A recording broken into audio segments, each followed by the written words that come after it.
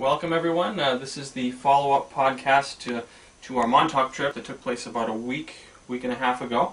And we wanted to share with you some of the artifacts that we were fortunate enough to obtain and also try and explain the significance we think they have.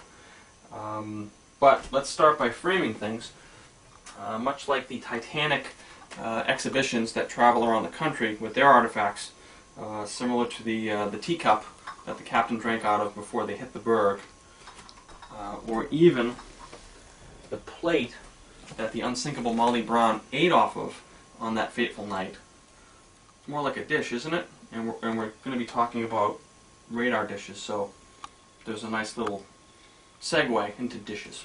So let's start with the minor artifacts.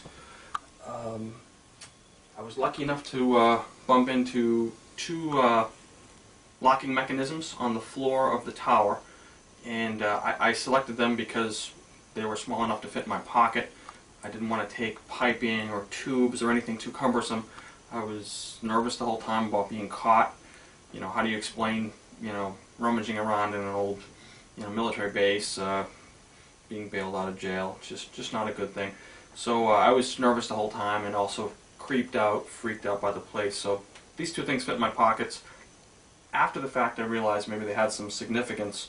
Locks, unlocking memories. So I realized it was just perfect timing and serendipity. I did wrap one up in plastic because I wanted to carry it around in my pocket. Hopefully the memories would kind of, seep into me. And I wrapped this up, and it kind of looks creepy actually now. But the other one is heavily corroded, so we're going to do something else with that. The first night I put this in my pajama pocket, and I wanted to sleep with it. And even while watching TV and drinking wine, I was triggered, and whether it was the lock or not, it wasn't pretty. So I'm not going to be playing with this for a while. But the major find is the dish fragment. Originally this was one piece, and we just tore it apart just for ease of eking under the fence there. This is a fragment of this dish here, and I might add that the water tower has been stripped down.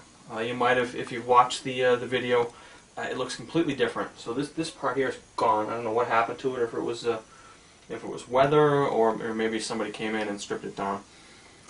So these fragments are part of this dish, and all of the frequencies that were beamed through the dish out to the public, to the individuals that were experimented on. This metal is encoded with those frequencies. It's fascinating to think about, but also dangerous because we don't know what astral smoke is going to be seeping out of this. It could be specific to individuals that have resonance with it. And also on a physical level, this is corroded. You look at it the wrong way, you're going to cut yourself. So it's dangerous all around. We've got some brawn mergers here to help us out. And what I wanted to do, well, actually before that, I wanted to just give my own 2 cents on, there was a, at the beginning of the original podcast, there was a cab driver that explained to us a couple of years ago in Montauk, the dish was actually moving, this dish rather, was moving on its own. The military came in. I'm not going to go over that again, but the dish was moving by itself, and many folks came in to corroborate that no one could have moved it. So it's my opinion that the folks in Antarctica, Station 211, they are controlling the tower right now, and well, time will tell, but I know Stewart does scans, and the Kuiper's belt is connected to Station 211, so we'll see. But I also wanted to have my fellow explorer explain how she put 2 and 2 together, because the first day we ran into this thing, we just thought it was a mess, detritus, and this is her find. I did not, put it together at all. It was part of the dish, so I'd like to have her explain what led to that realization. Okay.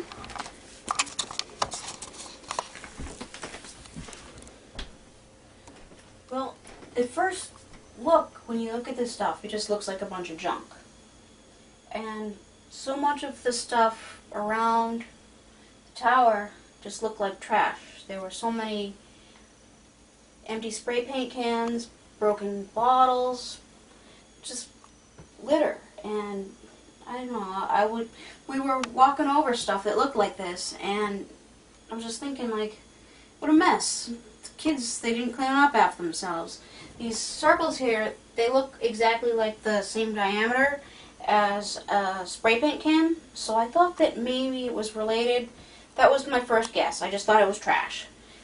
But after we had actually climbed up as far as we could go with the tower, and we were ready to leave, I was looking up at the dish, and I was like, oh my gosh, the thing's falling apart. It could just fall apart any day now. And then I took another look, and I was like, wait a minute, those circles look really familiar. And I said to my partner in exploration, you know that crap that we were stepping over? I think it's part of the dish. And then we were like, oh my gosh, we're going to go find that again. And we did, and this is what we have. And danger falling objects. It would be a real danger, that's for sure. Danger to even handle it.